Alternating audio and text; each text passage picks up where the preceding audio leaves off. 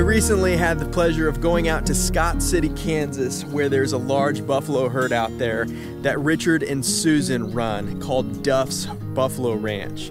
It is a beautiful ranch right beside the highway. They actually do tours of the buffalo that you guys can enjoy yourself if you check out their website. Richard took me to some really cool places around Scott City, some miniature Badlands, a little tiny museum that has some really cool artifacts located in an old church. There was just some really cool things that I think you guys are really gonna enjoy in this video. So thank you again to Duff's Ranch for having me out, and you guys sit down, strap in, and enjoy the interview. Susan and I have we only have 280 acres on the north end of all of this. There's like 3,700 acres altogether.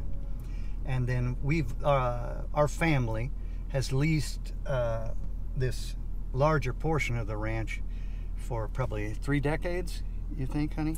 Yeah. At least, maybe more. We started in the 70s. It's hard to tell if they're all together. We still have a few cows that haven't had their calves yet, and some of them, you know, they're all different personalities, of course. Some of them are nervous when they have their baby. They don't want you to come around, and so they'll get together. I call them the sewing circle. You know, the ones with the youngest calves, they'll all gather together, and then somebody gives the cue, like, let's get out of here, and they'll all run off. But most of these have been around for a month or so, and they'll come to the pickup to get cubes. But the younger ones sometimes aren't even with the group. If they've got young enough calves, they'll just go off by themselves and make a smaller herd, you know. Beautiful setting. Yeah, it is really beautiful out here. You can kind of see why he doesn't want it to 100%. be destroyed. It's just kind of a treasure. Yeah, it is. You get down in here, and for him, it's like you almost can't tell there's civilization anywhere around, you know. They're pretty happy until we get them into sort of. Everybody thinks, oh, they look so docile, you know. And I'm like, yeah, but they're wild. Trust me. We've got enough mature bulls. They start vying for the women, and they will get themselves filthy dirty, and they'll go out in the ponds and get all muddy, and then they go around and roar like lions, and they'll have some contests where they lock horns. But most of the time we don't have any injuries. But they're just a whole lot more fun when it's during the rut.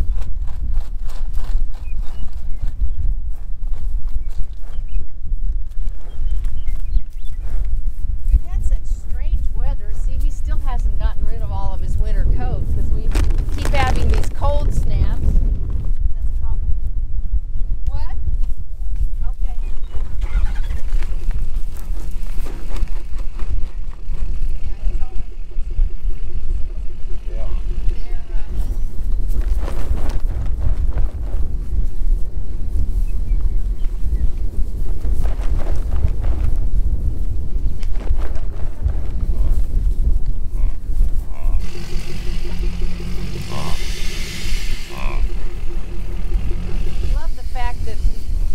Personalities are so diverse. We have a cow that's very protective of her babies when they're born. And last year she had a calf, and of course when it's brand new, she'll immediately just take off when we show up because she doesn't want anyone to get near that calf. But last year she had a calf that was very independent, and it still had an umbilical cord. It was like a day old. And we came out, and that calf came up to the pickup, and she just kept trying to cut it off and move it out, and she tried to leave, and it just looked at her like, where are you going? This is fascinating. I'm staying here. And she finally had to give up and stay with us because the calf wouldn't leave.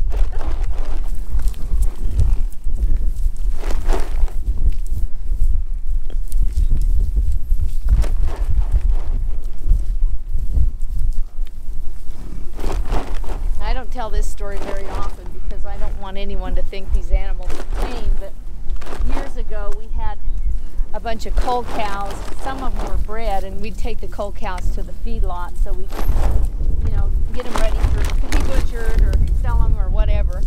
And we didn't want to kill a mama with a baby, so we'd let them calf out and then we'd bottle feed the babies.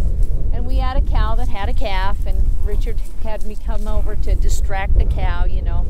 And my cousin, he was into the Black Powder Club and rendezvous, and you know, he did that kind of thing. And he said, if you ever get a keeper, you know, would you mind calling me? I'd love to have a baby buffalo.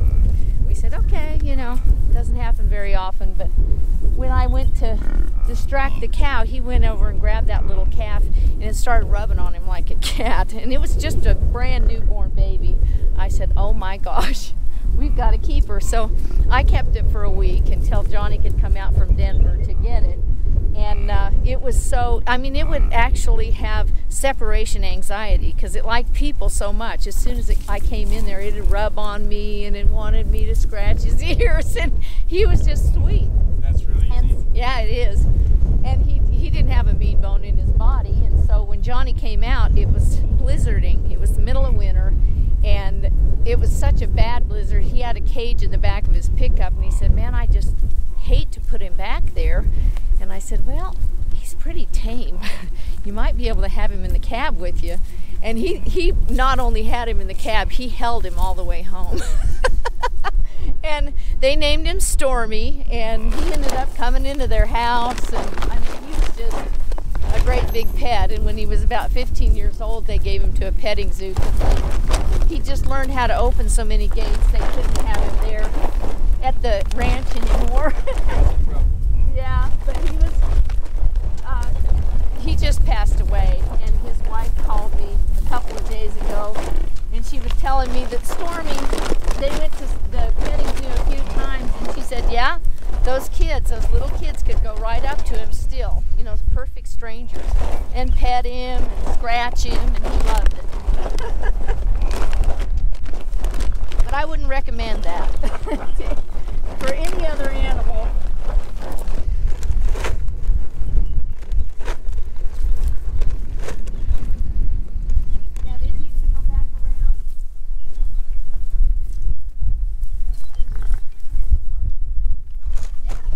Yeah, most of it's word of mouth, but we do have some brochures, some little flyers at the state park, and we pass them out to people. And we do have a website. It started out being duffmeats.com, so you can go there, but now it's duffsbuffaloranch.com. So basically, the smaller tours up to 5 people, I mean as many as we can sit on here and have me in the back, that's a $60 tour. But when we have to put the trailer on and load it with hay, that goes up to the larger tour, which is $250. And you know, that's not per person, that's the whole tour. It takes about an hour depending on where they are. And you know, we load the people up, like I say, we put the hay bales out, and then we put these blankets over there, and we take this thing and we park it, you know, in proximity, just as close as we can without some of them coming up. Then we take that little silver pickup out and bring them in with the cubes, and we take them all the way around, so they're really up close and personal, kind of like this. And it's easier that way because with the trailer you can't go through a ravine, obviously. So yeah, and it's an experience because you can see the land is just, it's beautiful, and they'll romp around and show off sometimes. We had a tour this spring, and I don't know why this bull was so full of vim and vigor, but he was prancing and he was jumping sideways, and people don't realize how agile they are. You know, they can bound and then jump up in the air and just do a 180 just like that, you know. And they look so, their bodies are kind of cumbersome. You wouldn't expect them to be able to turn around like that, but they are so athletic. So those people got some really good videos because he was on display, you know, he's kind of showing off. Well, when we're all capped out, we've got a little over 300, but you know, it varies.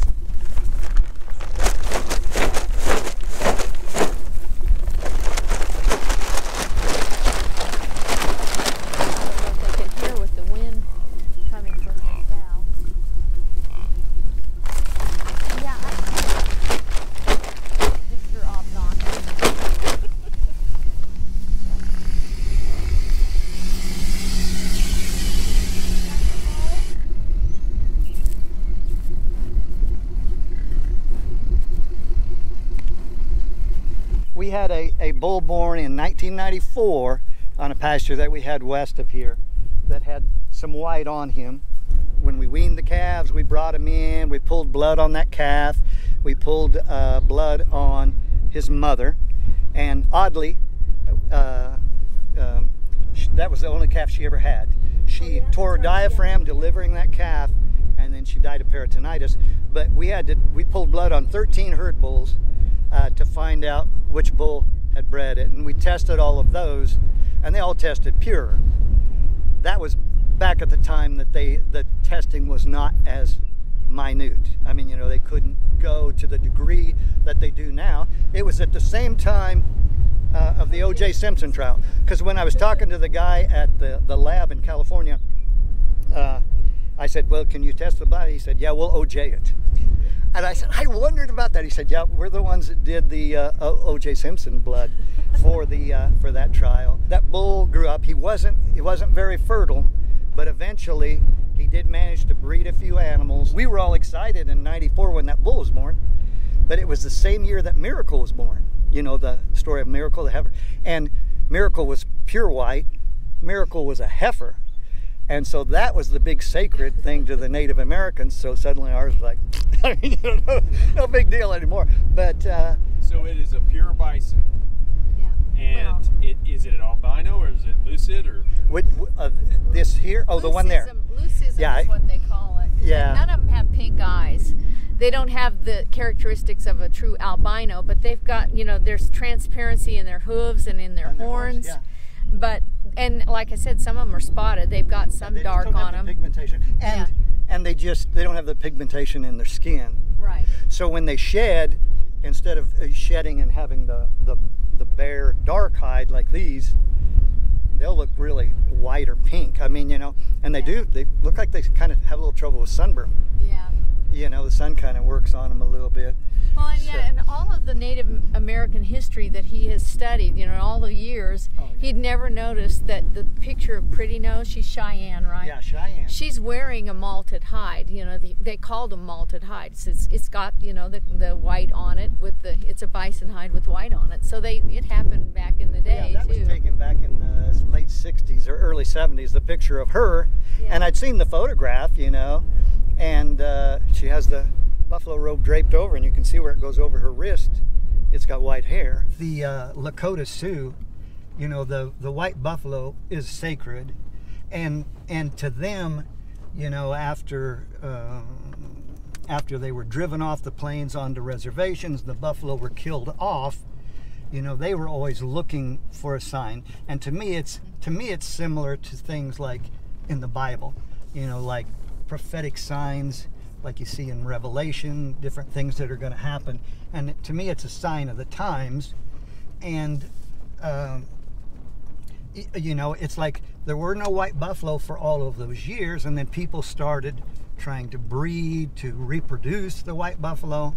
And then eventually, you know, Miracle appeared, just boom, you know, in '94. And then you started seeing different sightings of them around, you know. And to me, the big thing is it's an important thing to the Native Americans. However they appeared, however they got here, they got here. I mean, Yeah. unless you were trying to crossbreed to reproduce them.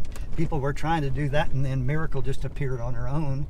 And then, if I remember right, her mother was struck by lightning. You know, it seemed like every time that appears, it's kind of a I don't call it a dead end. You know, it's like appears for a moment and it's gone. You know? This terrain is not what you would expect in Kansas. Oh, I know.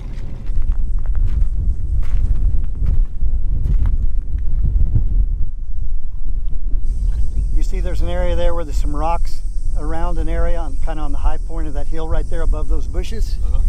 That's one of the rifle pits. There's one over there. There's another one back over there near the yucca. But so what is this here? this is what they where the women and children hid out down here in the bottom. But what is it called? It's called Punished Woman's Fork. A friend of ours, and he's an artist and he's also a Western historian. And he wanted to check on when the last buffalo were seen in this area. And he was checking on one of the adjacent counties to us. And he had said that there was a guy that was working in the fields with a team of horses. And of course that would have been up on the high ground where it's just flat and you could see forever, you know. And all day while he was working, he kept seeing this dark object off in the distance, wondering what in the world it was. And so he finished working for the day, took his horses and rode over there to where he'd seen that thing. And he said there was a great big buffalo bull standing in a lagoon over there. And he couldn't believe it. You know, I think this was, I'm not positive, I think it was 1884, which, you know, the buffalo were getting, you know, even by 78, there were hardly any left here in this area. And anyway, he rode back to town, went to the bar, and told the guys at the bar, he said, there's a buffalo bull out there. And they go, oh, you're crazy, there's no buffalo out there anymore. Everybody's just making fun of him. And he kept insisting.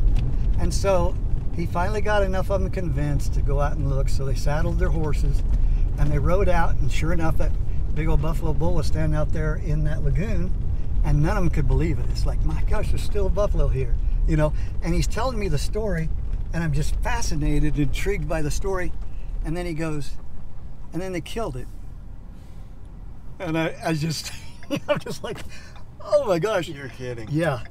I just like, I can't believe there's still one left. And you know, it's just like their mentality was so warped, I guess, in that direction, that's, you know, what else do you do with it? Well, I mean, you thought somebody said, hey, well, why don't we try to put a pin or something? Wow.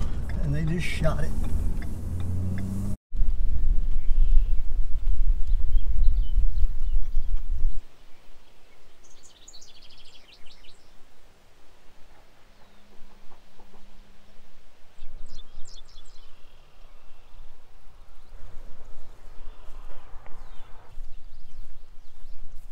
This was one of the dwellings that they lived in. You know, they'd come in from the top and go down. They would have had like walls up, like, and then they would have had ladders going that in. go up, and then holes that they came in from above. But this was one of the, well, I guess probably the first place in this area, at least, where they had irrigation. Up there, and we drove past a building, the old steel home. I don't know if you noticed it, a stone building back here. But there's a big spring over there.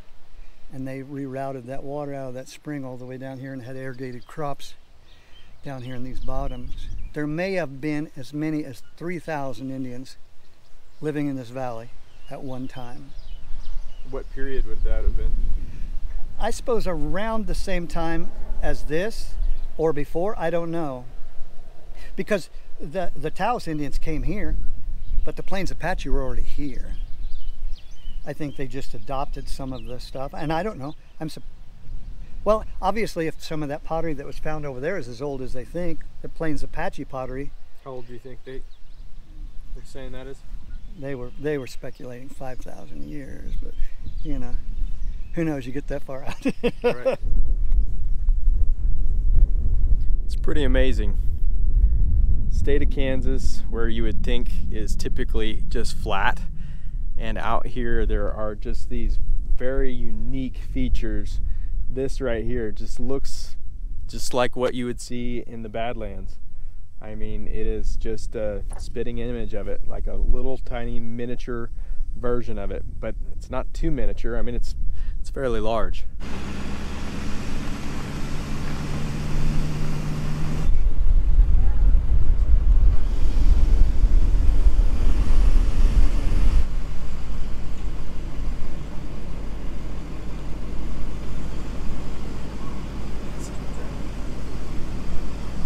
Oh, you see all the cliff swallow nests up there? Yeah.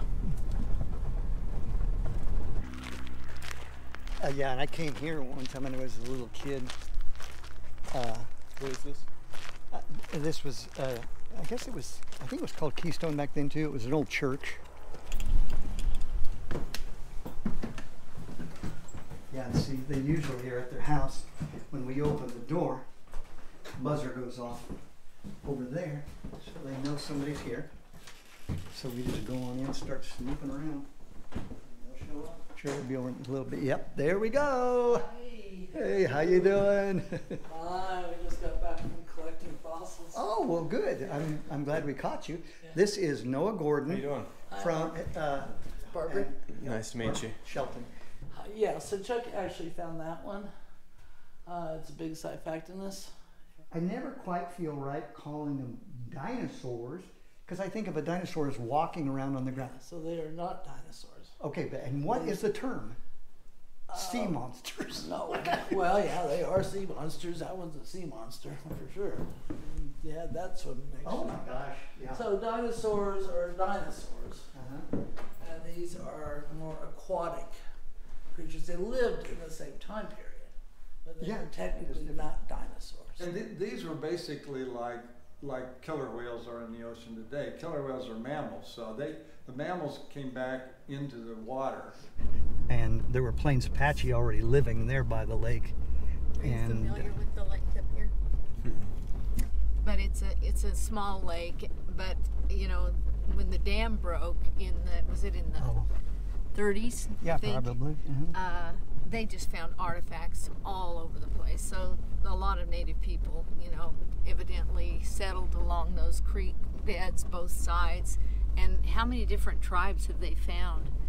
When the dam broke, there were artifacts in the bed of the river, just, you know, because they made it a lake by putting it in the dam, and they found artifacts all over the place. So periodically, you know, K-State will send a group out, or different historical groups will come out to do digs, you know, to find Native American artifacts. But there's a lot of stuff along there, and that's the creek that actually runs, well, west of here. It runs through here, and then it actually goes right behind our house. But yeah, so we find things once in a while. He gets mad when I find something. Okay, cut that.